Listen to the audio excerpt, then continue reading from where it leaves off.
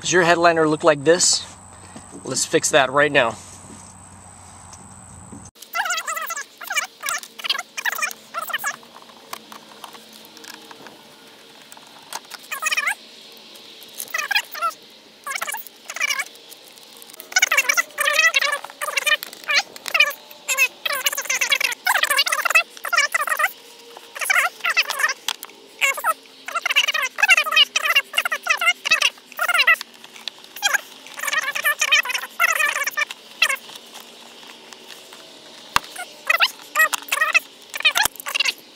Okay, messing around trying to get the headliner out, it looks like these are going to be in the way, so go ahead and remove those just by pinching them together and pulling them out.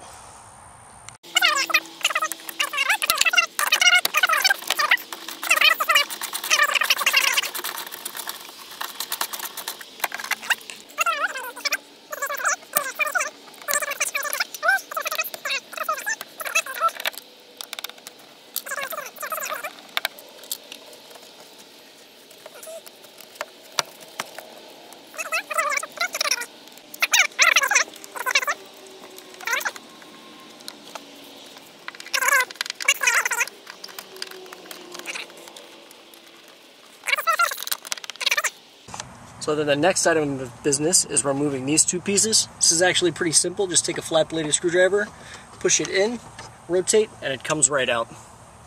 Okay, so for the next part, I would recommend you take a bit of masking tape and put it on both sides here, because what you're actually going to do is get this piece to kind of pop out and also pop this piece out. And this piece is going to slide down in to there, allowing access for you to remove the headliner. So this is pretty simple. All you have to do is pull back the weather strip a little bit, grab this around the edge, give it a little tug. You see that comes out. And see, this is where you want to have that tape protecting, because that's going to be rubbing on the outside. To get the top piece out, what you've got to do is flip this down. Again, take your little screwdriver, carefully pry to remove that. There's a Phillips head screw. Remove that screw. Once that's removed, again, carefully, I say carefully, you're going to have to put a little pressure behind it, but don't like jerk it really hard or be too rough with it, because you don't want to break or disfigure your handles, obviously.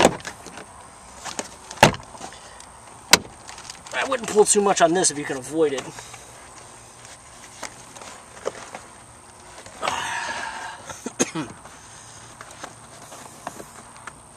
A little bit challenging, but just keep working with it. It'll let go eventually. But anyways, once you get done, I'm not going to sit here and fumble around with it on camera, looking like a monkey. But once you get this popped out, what you've got to do is just back here underneath the airbag thing, there'll be a little black clip. You're going to have to get that out. So once I get all this done, I'll show you how to get that clip. Don't know how well you can actually see that, but this is that fabled clip that I was speaking of just a moment ago. If you have one of these tools, it will probably make your life about 1,000 times easier removing that. All you've got to do is pop that little button up there, kind of stick this underneath, and pull it out. Try not to pull too much around on this thing, because it's just kind of like a rubber piece. You don't want to disfigure that too badly. So that is this side completely removed. Just about ready to come down. I'm going to do the other side and see if we can get this headliner out of here. So actually I had to go ahead and remove the two A-arms, and as you can see, oh, also there were a couple of Velcro pieces holding it in. You can see the two right there, and there's a little lip here that you have to kind of slide back that goes underneath this piece right here, and that's kind of holding it up to the sunroof. That's the word I'm looking for. I suspect the same thing is happening right here in the back, so what you're going to have to do is slide everything rearward for that to come out of that lip, and then it looks like it's just going to come out after that. So I'm going to finagle that for a few minutes.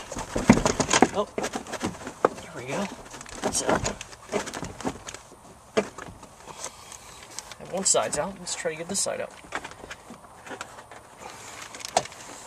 So yeah, just finagle it for a few minutes, and it looks like it's going to fall right out after that. Make sure you don't damage the underlying part of this, the stiff part, because you're going to have to reuse that. You're going to peel out the outside coating and the foam and all this droopy stuff, but what's underneath, the structure, that needs to remain intact. So try not to bend that, fold that, crease that, break it, anything like that. Be very gentle with it.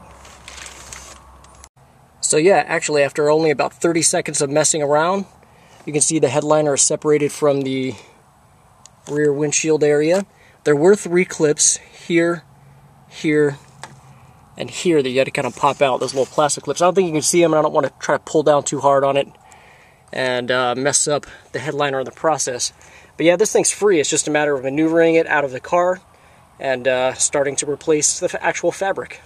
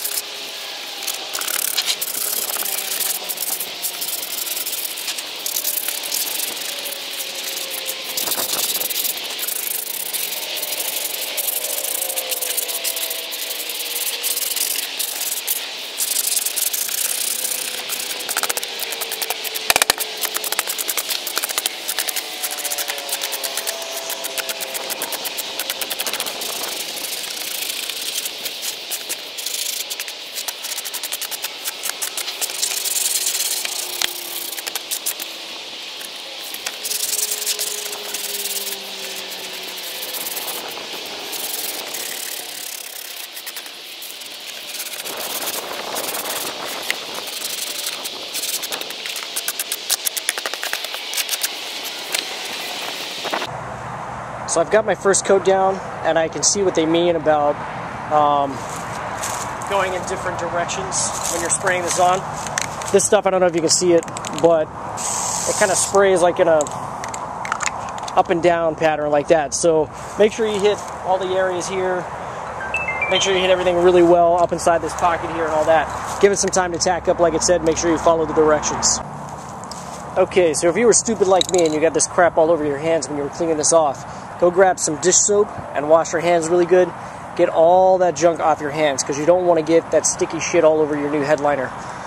So what I've done is taken the new headliner. I got this off eBay. It was like $26 shipped to my front door. Figured I'd give it a shot, and I got this stuff off Amazon. I believe it was, I don't know, 10 or 15 bucks. I don't remember the exact price, to have it shipped as well. It's really important that A, you follow the directions on this, and B, you buy a very good headliner material or adhesive to hold this on, because I read up on this before doing it, and a lot of people were complaining that the adhesive was not holding over time, and I don't want to have to do this again. This is a pain in the butt. So the directions say to spray a coat one direction, let it dry for 5 minutes, spray it in another direction, let it dry for 5 minutes, put several coats on it like that. It doesn't specify exactly how many coats, so I'm going to do like 3, and I'm going to do it on this side first, and then bring it over, lay everything down, then flip up the other side and do the other side,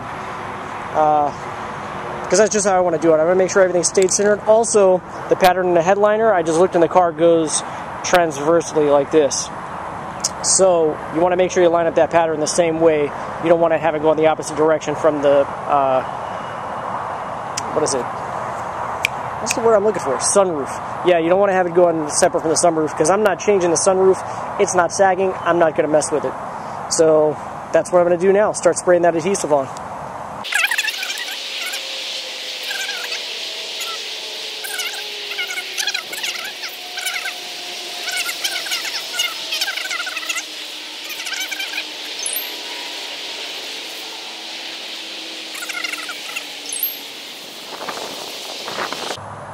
Okay, so I'm in a pretty tight spot right now because I was trying to adhere to the instructions. It said wait 5 minutes before you start putting the stuff down.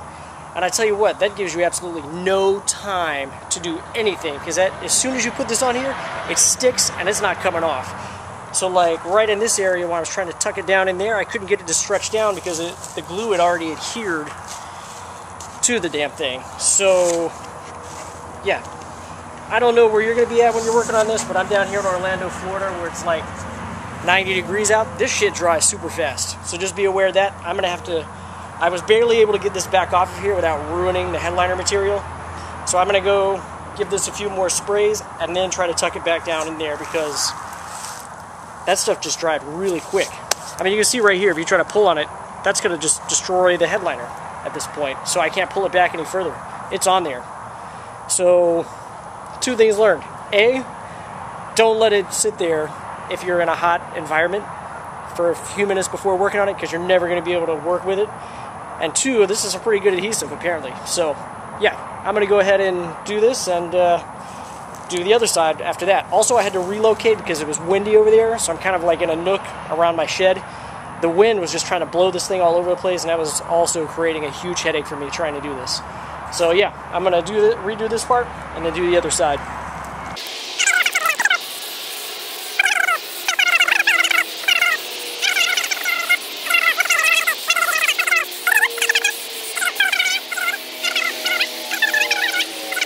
So as you can see, what I've got here is it's all adhered to the one side.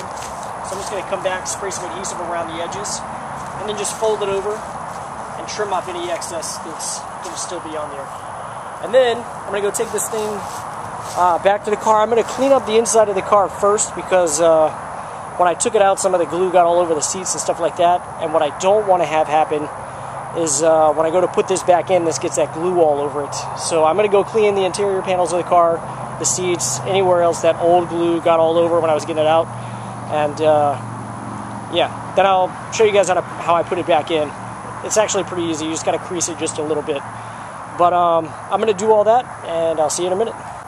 So now that you've got everything laid down, the next step is to come back in and trim around all your openings. I'm going to start by just making a small hole here, and trimming around the actual edge. I guess I didn't have to make that small hole first. It just kind of made me feel better to do it that way, so I can kind of visualize and know what I was doing. Also, having a sharp razor blade might be helpful during this part. But anyways, you get the idea. Just kind of go around the openings, the sunroof opening, the opening for the lights, the openings for the holes for the handrails, and all that good stuff. And just kind of do this, make sure that everything's pushed down in there really good as well as you're doing that. So I'm going to go ahead and do that. The next step after that will be to trim off the edges, but you want to leave a little bit of overhang. I'm not sure exactly how much, but maybe the width of your fingernail, because you're going to want to wrap that around the back side to make sure, you know, that you get good coverage around that. So I'm going to go ahead and do this, go around the edges and everything, and get ready to flip it over so I can do that. This part here also, make sure, because that's going to have to fold around in there as well. So make sure you don't cut too close to the edge of the sunroof opening.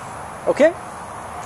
Okay, so you've got your headliner all ready to be installed back in the car. A few things I want to note is there is a lip underneath the rear side, and a lip here,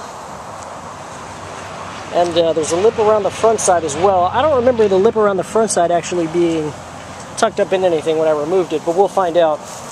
So just be aware that you may need to cut that back a little bit to expose that.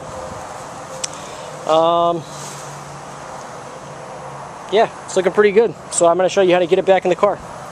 Alright, so here's how you get the headliner in and out of the car.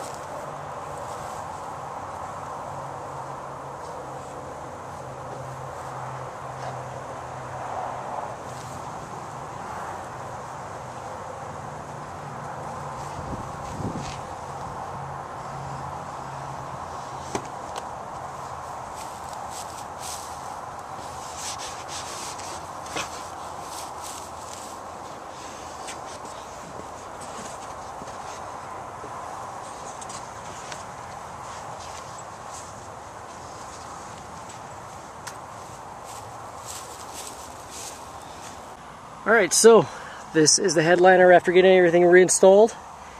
Doesn't look terrible, doesn't look perfect, but you know what? It only cost about $40 to do it. And it's about $150 for one of those mobile headliner repair people to come and do it. So, I would say it comes down to how good you want your headliner to look. If you want it to look like a professional did it, then, you know, pay a professional to do it. If you don't mind it looking like this, and this took me about 3 hours, but I was stopping to make video as well. So without the stopping to do video, maybe 2 hours? I don't know. So if you don't mind giving up a few hours and saving about $100, you can do it yourself. Only cost you about $40. Or if you wanted to look a little nicer and don't want to fool around with it, then just pay someone to do it. It's only about $150, $160 around here when I called around. This car we're only going to have for probably about another year, I think. My wife wants to get a Cadillac, actually. And I told her I'd help her buy whatever car she wanted when I'm done with school. So this car is probably not going to be around too much longer, but I didn't want to ruin the seats in the meantime.